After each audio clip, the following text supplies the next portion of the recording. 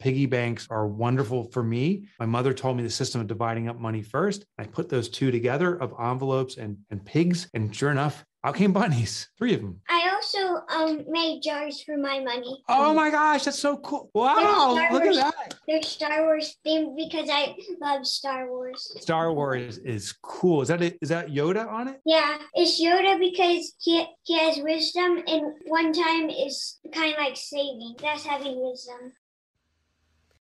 What if you were the living embodiment of all pervasive peace? What if all sentient beings all around you increase their vibration towards harmony by merely being in your contact? What if, through conscious reasoning, focused will, and intentional living, you reform yourself, thereby becoming a catalyst in sparking transformation in others? I'm Michalowicz, meditation, mindset, and mindfulness coach for midlife mompreneurs, and you are listening to Omnipresent Awareness, the podcast that will inspire you to use your story to serve humanity in not just healing, but thriving as souls, each fulfilling their highest purpose.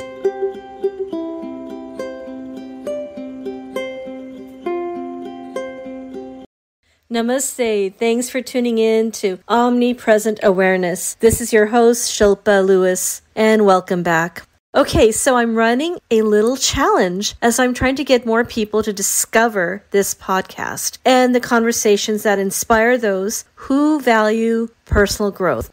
And the best way to do that is to leave reviews. You can leave a review on Spotify, Google Podcast, or Apple Podcast. So here's a little request from me to you. If you feel like you have received any value at all from these episodes, then please write a little review and take a screenshot of your review. Once you've done that, email that screenshot to me at omnimindfulness@gmail.com. Once I get your screenshot, you will receive one of my infographics. Spark your meditation practice through Sankalpa. Sankalpa is the Sanskrit word for intention setting. Along with this, you will receive a link to my guided meditation where you can daily practice intention setting with some inspirational music and breath work. This infographic, along with the guided meditation, is guaranteed to have you start your practice for meditation with a spark. It is my gift for you for being a listener,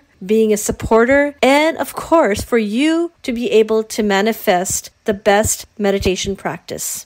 So thank you for showing up, listening, and being inspired, and most importantly, taking action. I appreciate you. So again, please don't forget to take a screenshot of your review and send it to omnimindfulness@gmail.com, and I will send you that infographic and the link to the guided meditation. We are now in the season of Seeds of Abundance, which is our 3rd podcast season honoring spring, new mindsets, and abundance. This season will cover mindful money mindset, movement and healing, law of attraction, and embracing the feminine energy.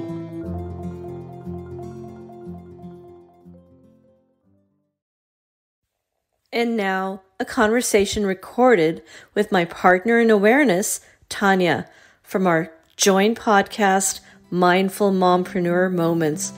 And oh yeah, if you could, please listen to the very end of the podcast for powerful insights from our guest. Thank you.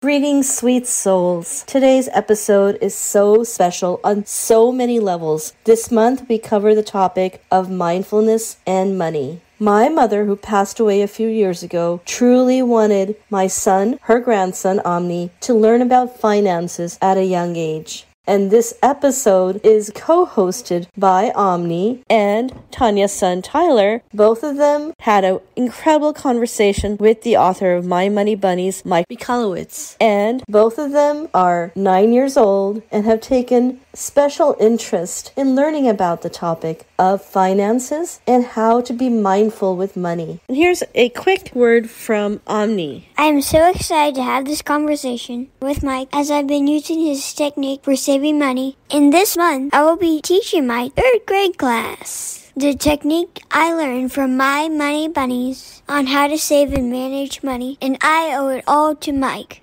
By his 35th birthday, Mike had founded and sold 2 multi-million-dollar companies. Confident that he had the formula to success, he became a small business angel investor and proceeded to lose his entire fortune. Then he started all over again, driven to find better ways to grow healthy, strong companies. Mike has devoted his life to the research and delivery of innovative, impactful entrepreneurial strategies. He is the creator of Profit First, which is used by hundreds of thousands of companies across the globe to drive profit. He is also the creator of Clockwork, a powerful method to make any business run on automatic. His book, My Money Bunnies, captures the innovative cash management system of Profit First. Kids will love going on an adventure with Sophie, who learns how to save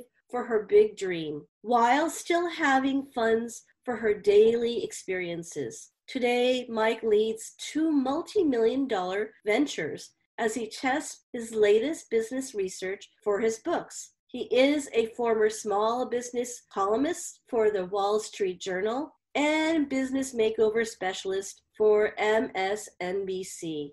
Mike is a popular main stage keynote speaker on innovative entrepreneurial topics, and he is also the author of Get Different, Fix the Next, Clockwork, Profit First, Surge, The Pumpkin Plan, and The Toilet Paper Entrepreneur. Check out the link in the description to learn more about Mike. And it is my honor to introduce Mike, Omni, and Tyler. And for all you listeners out there, listen all the way through. I take a moment to share my money-saving technique. Next up, Mike. Hi, Mike. Thanks for being with us. It's my joy. Thank you so much for having me. It's good to see all of you. It's good to have you, Mike. Thank you for being here. Hi, I'm Tyler, and I'm 8 years old. And my question is, what made you think of writing this book? Well, first of all, Tyler, it is a joy to meet you. Tyler is one of my favorite names. My son is also named Tyler. Oh, and I think like you, he goes by Ty at times. Yes. So you have a really, really cool name. Good for you. Why I wrote the book was, believe it or not, there was a time I was your age, Tyler, and didn't have an allowance. My mom and my dad, I would do chores around the house to make money. My mother taught me a system of using envelopes. She came from Germany, and when she came here as a child, she brought this system with her. And when she had some money, she put one envelope was for food, another one was to pay for the home, and so forth. And she would divide her money up. I noticed that, and I learned that she used her money very well because she knew what the money was intended for before she spent it. So that's a system I grew up with. And I found it to be a wonderful system for all people of all ages, but it's got to start, when we're 8 years old or so, we should be using a system. So I wrote the book to hopefully inspire you, Tyler, and other kids to start a system where when you make money, you know what money is available for what purpose. And I love bunnies. There's actually one in our house right now. Indiana's his name. And I just have a love for bunnies. I used to dress as a bunny rabbit when I was a kid. So it was why I wanted to have the bunnies be the envelopes or the storage systems for the money. Thank you. You're welcome. Thank you. Hello, I'm Omni, and I'm 9 years old. Hi, Omni. Hi. And my first question for you is, how did you come up with the idea of the Money Bunny system? So building on the story that's shared with Tyler and you is my mother used these envelopes. But what I noticed when I was a kid, maybe you have one too, Omni, is I had a piggy bank. And I love my piggy bank because I had a little stopper in the bottom. And when I put money in there, if I wanted to get something or give money to help someone, I could pull out that stopper and pull the money out. But I only had one piggy bank. So when I pulled the money out, it was always all the money. So if I wanted to buy something, I had all this money in my hands, like that's all I have. And if I wanted to help someone and give them money, it would be all the money I had. But then the next day, all the money would be gone. So I decided to use an animal, like a piggy bank. But like I told you, I love bunnies. So I thought maybe instead of having one, what if I had each bunny with a name of its purpose on it? So a one-time bunny, a sometimes bunny, an anytime bunny. And then when money comes in, I can divide it up into these 3 different bunnies. And now when I want to support or help someone, I can use that bunny called the sometimes bunny. When I wanted to get something that I really like, I love lollipops, I still do, I would use the anytime bunny for that. So that's how the system came about. I noticed that piggy banks are wonderful for me. My mother told me the system of dividing up money first. I put those 2 together of envelopes and pigs. And sure enough, out came bunnies, 3 of them. I also made jars for my money. Oh my gosh, that's so cool. Wow, look at that. They're Star Wars themed because I love Star Wars. Star Wars is cool. Is that Yoda on it? Yeah, it's Yoda because he has wisdom, and one time is kind of like saving. That's having wisdom. I think that's fantastic, Omni. Wow.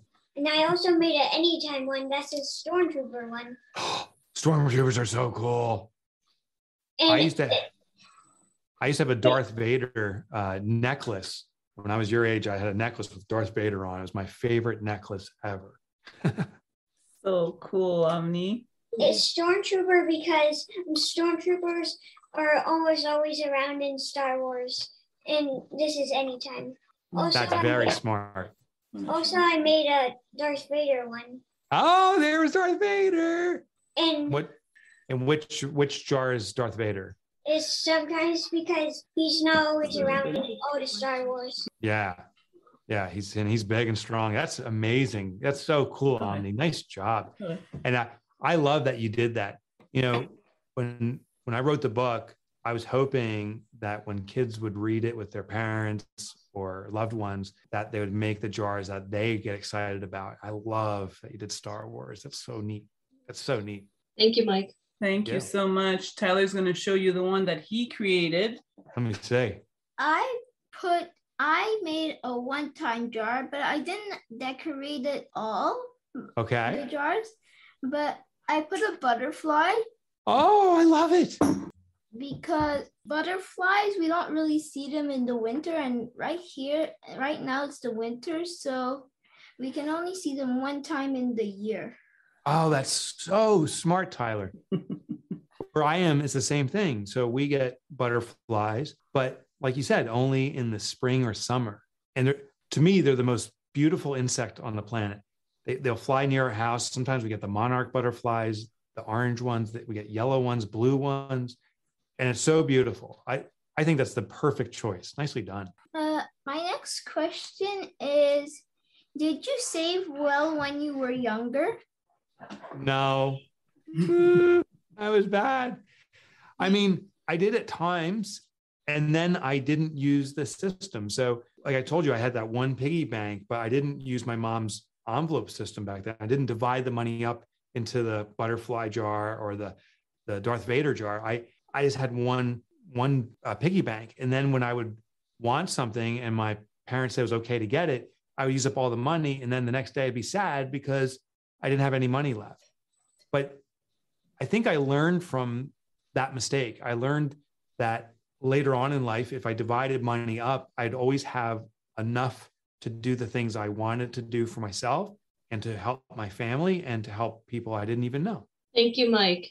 Yeah, I was wondering if your one-time jar is the same jar where you invest and save also. Oh, wow. These are smart questions. So yes, what I do is I have an anytime jar, a one-time jar, and a sometimes jar. The sometimes is something I can give to help others. Sometimes it's helping family. And sometimes you need to help yourself. Just as much as you love your friends and family, you need to love yourself too. Sometimes when you need help, you can help yourself. The one-time jar I use it just for that. I will say, one time this year, I want to have money put away just for extra security. And then I would put the money there. Or maybe I want to put my savings. So when I was a kid around your age, my mom did help me set up a bank account, and I started to put money in there. So while I didn't have all 3 jars just yet, I would sometimes take money out of that piggy bank of mine and put it in the bank. And that is one of the intentions of the one-time bunny. Get that one thing you want. And sometimes the one thing you want is to save for the future. I got an idea, and I actually made an invest jar that's a Mandalorian themed. Fantastic. My gosh, we should have written this book together. Me, you, and Tyler should have teamed up. We could have been co-authors on this. I love that you're doing that. And that is the intention. When I wrote My Money Bunnies, I was hoping that children who read it realized you can make as many bunnies as you want, and you can use them for as many purposes as you want.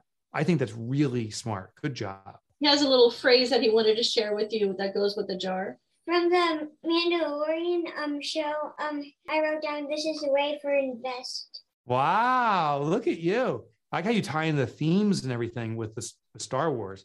That's really good. And as the time goes forward, I think you may even find new jars to create, something that you're envisioning for your future, and you can make that another jar. Really good. Maybe not. I'm just saying. Mike, thank you so much for making this book so easy for the kids to read.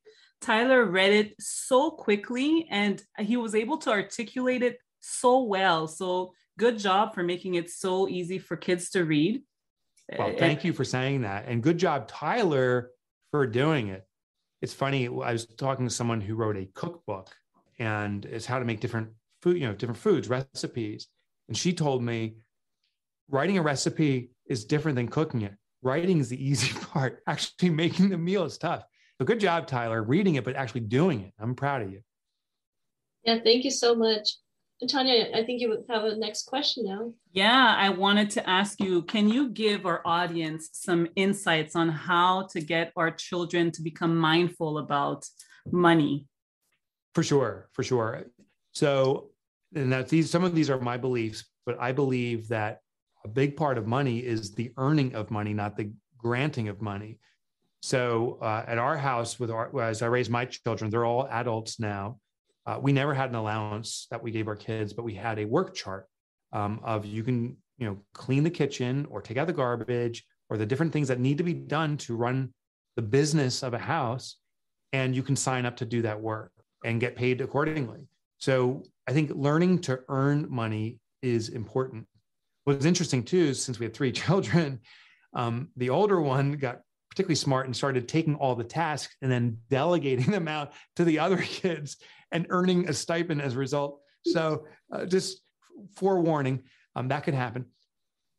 I think also when it comes to the bunny system or whatever jar system you use, this concept of dividing up money is very important, but it needs to also be something of their or our, the child's creation. So what Omni did is so cool because Omni loves Star Wars. And what Tyler did with the butterfly, that is amazing. And Tyler's story, how it ties into how they come out once a year is perfect. I think that's the biggest thing. As opposed to saying, here's the system you must use, it's now a system that you create. And since you've given life to it, the likelihood of staying with that system is much greater. We did introduce these systems to my children. And today, the way they manage their money is, I'm very proud of how they handle it. And it's much more sophisticated, but the essential system of earn money and divide it up for its intended use before you spend it is with them. And I think it'll be with them for life. Yeah, it's amazing. Tyler was reading it out loud at one point, and he said the system. He used the word system, and my husband is the money savvy one here. And my husband heard it, and he was like, "Oh my God!" Like he pulled him aside. That's exactly how you're supposed to see it. And so Nice, yeah, Tyler. Nicely done. it was awesome. It was really a good read. So thank you for your answer. It's great insight. Absolutely, Mike. This is insightful. I think children need it. I needed it. I still need it as an adult. So it's awesome. Yeah. And thanks for your honesty. I still need it. So, I didn't write this saying, I am so smart. Here, I'm departing wisdom to the world. This is a system that has been around forever. This is just my own version of a system that works, but it's also a system I use. Like when I earn money, it gets divided up into paying for our household responsibilities, saving for maintenance when things break and stuff, saving for the vacation, saving for a future. So we now have for our home about 14 bunny equivalents, 14 accounts, but it's been so freeing. There's no worry about money because I know what it's available for and how to use it. To the prior point, it was like, my wife also says, I'm not good at money. She's extraordinary at money because we have the system in place. And this works with how she thinks. I'm really good with money now because we have a system in place, and this is how I work with it. I think we're all good with money. I really do. I just think we need a system that works with naturally who we are. And what's interesting about at least my perspective on money growing up was there's this connotation of fear, and that would screw with the mindset. And you go into this loop and cycle when you convince yourself you don't know how to manage it, but what it really is having a system to take the fear out. That's exactly right. It's very fear-based, and it's loss. They call it loss aversion, meaning there's always this fear about if you have it, do you know how to cling on to it? But money to me is much more like breathing. I think there is a risk of accumulating money and not using it. You become miserly.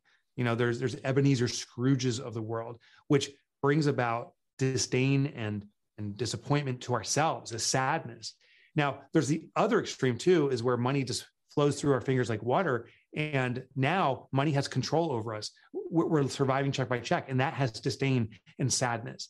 It's this balance of knowing we have control, but that it also is a freeing mechanism that we can do what we want, when we want, within the parameters of what our system tells us.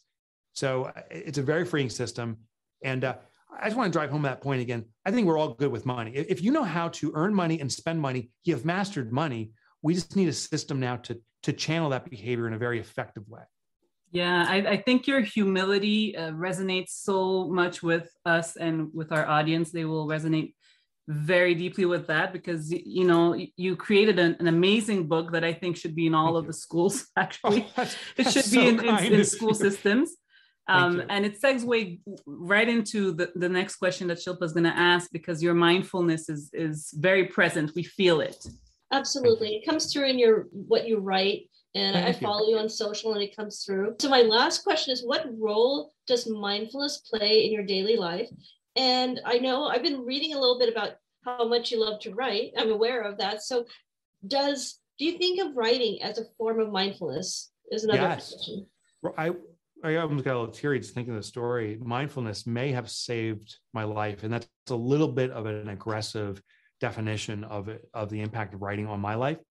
There was a time when I was very depressed and sad because I had no control over my money. When I became an adult and earned a lot of money through the work I did, I spent it like it was water, like it was raining. And I lost my house as a result. And my children were young when that happened. And that actually reinstituted this concept of My Money Bunnies when we brought it to our family immediately. But I was so sad and depressed during that time that I started journaling, not because I wanted to. A friend of mine said, you have to do this. And between me and you, it's the cheapest form of therapy on the planet. I just started writing things, and they were not like rah myself on. They weren't positive affirmations. It was just my thoughts in the moment, which were sometimes pretty angry thoughts at myself or others unfairly, but I had to point the finger somewhere, I felt. But every time I wrote, there was a moment of clarity, sometimes for 5 minutes, sometimes for a few hours, where all of a sudden I felt that weight, that burden, that stress removed from me, and I could focus in on what I needed to do. So that's been very important. Before we started recording this, I started transcendental meditation, which I think is a form of mindfulness, is to allow ourselves to strip away that constant stream of thought on survivability and thrivability and work orientation and family, and just be present with perhaps a greater force. And that has been extraordinary. I will tell you this one final thing is the loss of all my money is also the greatest gift I've ever received. And I didn't know that at the time. It was extraordinarily painful. I don't wish it upon anyone, but I also realized I needed that experience to realize what I needed to learn and what I needed to teach. Ultimately, what I write is actually what I'm trying to learn. I didn't write My Money Bunnies only to help and support children. I needed to reconstitute that again for myself and to remaster it. Everything I write, and I write mostly business books, almost exclusively right now, but I'm going to be writing more children's books. Everything I write is something that I'm really trying to reconstitute or relearn or learn for the first time for myself. That's an absolutely beautiful point. It's in the space that Tanya and I would say not work has a different connotation, but perform in. I believe that much of our content really is a reflection of what we're trying to master ourselves. So Right. I was visiting a university to lecture, and I was walking in with a friend. We walked by a room where students were taking a class, and he pointed in. He said, "Oh, there's the greatest student." I was like, I didn't pay much mind to it. And we walked by another room. He's like, "Oh, there's the best student." By the third time, I said, "Okay, tell me, who is it? The person sitting up front, the one taking the most copious notes?" He said, No, it's the teacher. The teacher's always the best student. And I was like, oh my gosh, that's it. What we teach, we must learn. And therefore, the teacher is the best student. I'm thrilled that you're teaching this because you're also, by default, mastering it. Yeah, it's just amazing because most entrepreneurs, the really great ones, it comes from deep within, something that they needed for themselves in order to then be able to teach it, but then continue learning, because as Correct. you teach, you learn. Yeah. You are singing to the choir, Tanya. It's like, I'm so with you on this. Yes, I can just simply say yes. Yeah, Mike, you've inspired me on so many levels, not only through the book, but just what you just shared about your wisdom and your humility. That's powerful. Thank you. Listen, we're all on this rock spinning around. There's no difference between me and you and anyone else. We're all the same. There was a time, sinfully, I thought I was better than other people because of the success I'd achieved, and losing everything had to be rewired. And then there was a time I thought I was worse than everyone else, and I had to relearn that too. I'm just me. I'm just different, and you're just you, and we're just us. We're all just in a different part of this journey. But my gosh, collectively, what a force we are. If we simply just work with each other, if we just help each other, my gosh, are we unstoppable? And that's my hope for all of us. And that's what I hope I contribute. I just want to share what I know, and I want to learn from everyone else and amplify my game as a result. Thank you so much. Thank you so much. This has been such a joy. Thank you. The boys, I'm sure they were slightly nervous, but you were so cool with them. It was just so easy. Tyler and Omni, you were amazing. I was nervous when I'm still a little dry in my mouth. I think I have some water here. You were amazing, both of you. I think you have podcasting in your future, minimally, maybe some news shows. So we do have one last bit. Tyler has a shout out, and my son has a shout out in a moment as well. Yeah, Tyler would not forgive me if I didn't let him give a little shout out. Who did you want to shout out to, Ty? I wanted to shout out to my friend Mike, who's in my school. That's cool. Mikey, I hope you heard that from Tyler. Go ahead and say it. Oh, he's getting a little bit shy. Sure. Do you want me to say it for you? His shout out is to his grandma in heaven who wanted him to learn about finances. Oh, that's wonderful. That's a very nice shout out, Omni. I'm sure she heard it. Thank you. Thank you, Mike. Thank you. Thank you so much. Thanks for tuning in. Here's my tip for mindful money management. Today's tip is you can have more than one-time jar. One time is for things you're really saving up for. Consider making one of those jars an invest jar. You can always start investing at a young age.